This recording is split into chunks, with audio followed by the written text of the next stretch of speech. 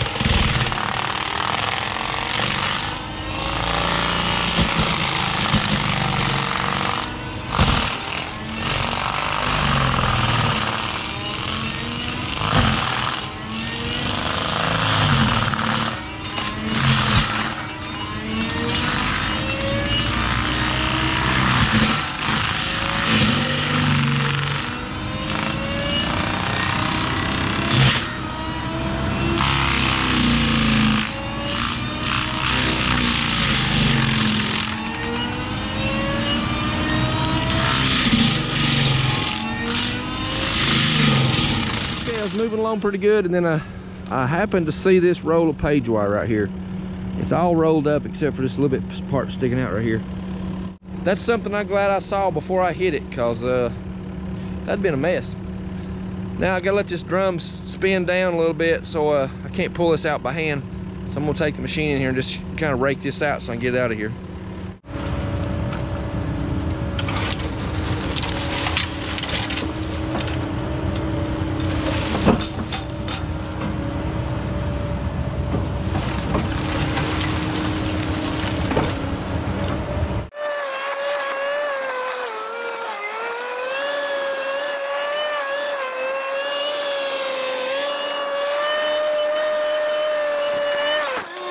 Well, I guess I should have looked a little closer where that roll of wire was. I should have known there was something else there. So I saw some sparks flying, and I got into this right here, which I hope it's just, that's all it was. Maybe it was a gate or something, I don't know. I was right there amongst these cedar poles. But I'm gonna let the drum spin down and see if I got any on it. As it's turning there, I don't believe it did, so I'm gonna keep going.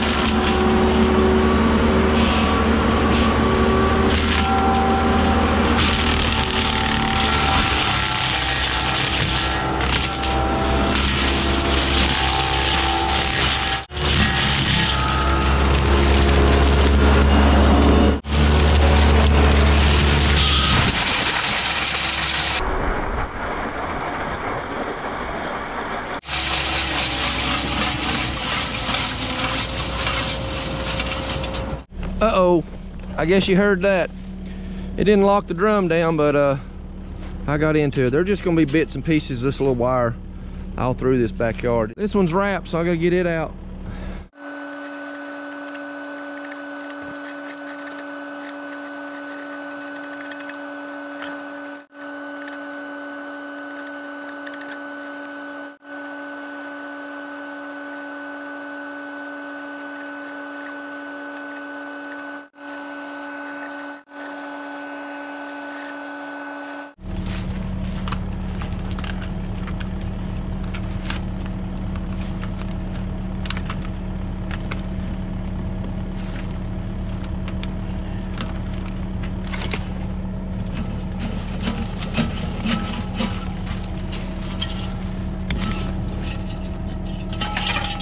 All right, we got lucky again. I got that one out.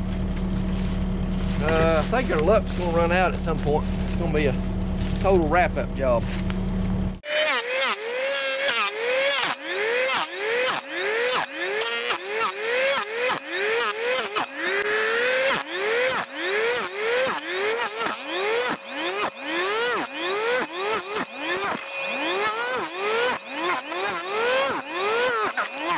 Well, I had my doubts if it's gonna cut that tree down and mulch that thing up. I'm not gonna do that several times a day. That's just too much on that machine. But I did want to see if it would do it, and it did. And I'm actually pretty pleased with how well it did clean that tree up. I'm gonna probably stick in a before and after shot of this particular area right here, of how overgrown that was and that big pine tree in it. But it shaved that baby all the way down to the ground. Here's a stump.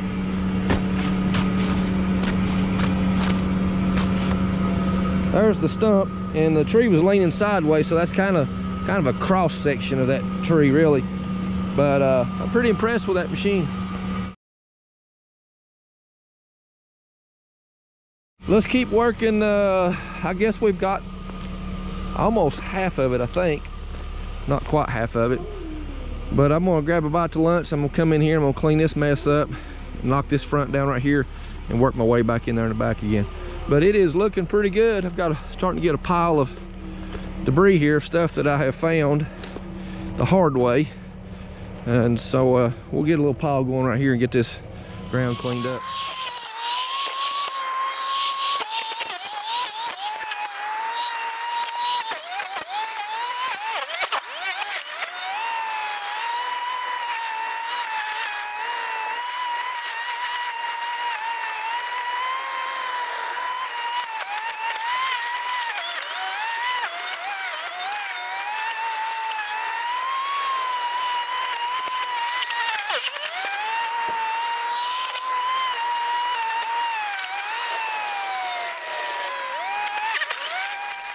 take a look around here as I get it wrapped up, make sure I didn't miss anything. That's where we started this morning, that cedar tree. Come all the way down this fence line here and walk down here to the corner of that, and then we'll look back across and see if I've got anything else left to do. I found quite a few things in here. Found some, you've seen most of this, I think. An old dog kennel or chicken coop, some old wire, some tires in there. Got another big pile over there that I found, and really only wrapped a drum at one time with that page wire. But this is the corner section here. Then now as I walk across, you can see really good through here. About a couple hours with a skid steer, maybe about an hour really, with a skid steer in here dressing all this up and getting these big logs and stuff out. This would be a totally different place. But that mulcher did a good job of cleaning up all the standing stuff and the brush that was down on the ground. Really just a skid steer now. And the owner of the property's got one. A little bit of time in here cleaning all that up. But you can see that big log, that tree that's fell over there. That's the other side of the fence. And then right up in there is the other corner. So we worked through all this as well, clean all that up. And the owner said not to worry about the ground disturbance, because like I said, he's gonna work on that himself. And then here's the other pile of stuff we found. There was an old barbed wire fence in here. I got into it a little bit, but it wasn't bad. It didn't get wound up. And then here's the other pile of metal. We knew that old swing frame was in there, but there's some other few little surprises I was working on there. But that's going to wrap this one up, I believe. God bless you. Appreciate you watching, and stick around for the message if you will. All right, I got that job finished up on Monday, and that turned out really nice. I hope you enjoyed the video. That's the second job I've done with that mulcher now, and you know, I really enjoy it. That goat does a good job tearing up those trees and cleaning up that underbrush. Done a fantastic job. So that was on Monday. Today's Thursday. I done another job on Tuesday. You want to stay tuned for that video. It's a good one. I did some land clearing with the excavator there behind me, and actually found a rock that you could only see, you know, a certain portion of it above the ground. Dug that rock out, and man, it was huge. I am shocked that 308 actually got that rock out of the ground, but it did. So stay tuned for that one. That will be out shortly, I hope. But what I want to talk about today in today's message is peace. And so the world really is searching for peace. You know, governments talk about creating peace deals, countries talk about peace, individuals talk about peace. And what they're looking for most of the time, because, you know, they may not be Christians, they're probably unbelievers to some extent. And so what they're looking for is a peace offered by the world, or a peace that's really generated by man. But that peace doesn't last. That peace doesn't offer anything. It doesn't have any promises connected to it, because it is worldly peace. It is man's peace. So the peace that I want to talk to you today about is godly peace, the peace that comes from God. If you want to know true and lasting peace, you have to go to the person that generated, that originated, that created peace, and that peace is God, Jesus himself. So let me read to you from John chapter 14, verse 27. It says this: "Peace I leave with you, my peace I give to you, not as the world gives to you do I give. Let not your heart be troubled." That's crucial. We will talk about that in just a second. "Let not your heart be troubled, neither let it be afraid." Jesus here is telling the disciples and telling the people, and even telling us today through his written word, that we should not be afraid of the things of the world, that we should not be concerned so much about the things that it paralyzes us or cripples our thoughts or cripples our life, because God is saying here through this word, he's saying that he is peace, and the peace that he's living us is an eternal peace. And I want to continue by saying this: the Lord's peace is not something we can generate ourselves. It's not of our own. It is a fruit of the Spirit.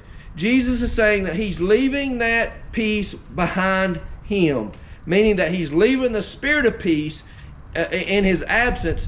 And actually, when the Holy Spirit comes, the Holy Spirit brings about that peace in our lives by trusting in Jesus Christ.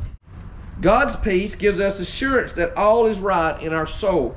Even if the world is falling apart, God's peace provides assurance that God is still in control. You know, if you're a believer in Jesus Christ, you've had moments in your life that the world is literally falling apart around you. But when you come to the realization that God is in control, and he reinstates that peace in your life, It's an unexplainable peace. Even though the world may be falling apart, you've got that peace. As an unbeliever, somebody that doesn't believe in Jesus Christ, they don't have this peace. It's not available to an unbeliever. This peace is only a fruit of the Spirit through Jesus Christ. So as an unbeliever is trying to find this peace, that peace is escaping them because it comes from Christ. So if you want to know true and lasting peace, you've got to see that through Jesus Christ. So I want to touch on what the world's peace actually delivers for a person. This peace that the world ultimately delivers is unfairness and death. Christ's peace goes beyond this world. Christ gives us an eternal peace that is permanent, guaranteed by what? Guaranteed by His death, His sacrifice, and His resurrection. By that we know that we can have peace by believing and trusting in Him as Lord and Savior. In closing, I just simply want to say this. I'm offering you the peace that I have by offering you the truth of Jesus Christ. Listen, I'm not worried about what tomorrow brings because I know who holds tomorrow. The one that's holding tomorrow is the one that's holding today, and it's the one that's holding yesterday. He holds eternity in His hands, and that is God, the Lord Jesus Christ. So I want to end this message simply by saying this. Do you have peace? Do you have the peace that I'm speaking of? Or do you have the peace of the world that's unfair, that offers death, that it's a dead end, it has no substance to it? Or do you know the peace of God through Jesus Christ? Do you know Him?